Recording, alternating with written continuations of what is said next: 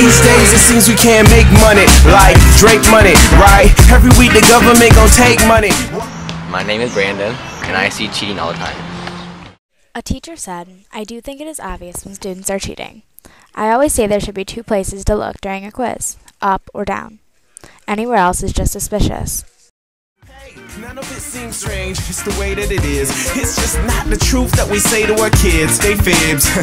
Last week I had to ask my landlord if there was anything in my crib he'd give cash for. All he asked for was my passport. I just need to make sure you pay me, that's all. So I asked God, if first it's you, help me out, I got some work to do. I know. I got work to do, man. Okay, so what are you guys' names?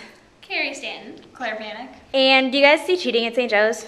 Yes. So what do you think the students cheat on the most? What subject? Probably math. What do you think? History. History? You can't cheat on math tests, Carrie. Yes, you can. Claire, why do you think that they cheat on history the most? Because it's facts, and some teachers give out the test before you take the test. Carrie, why do you think math?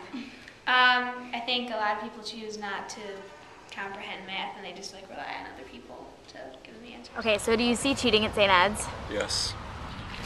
I don't know, what do you think the kids cheat on the most?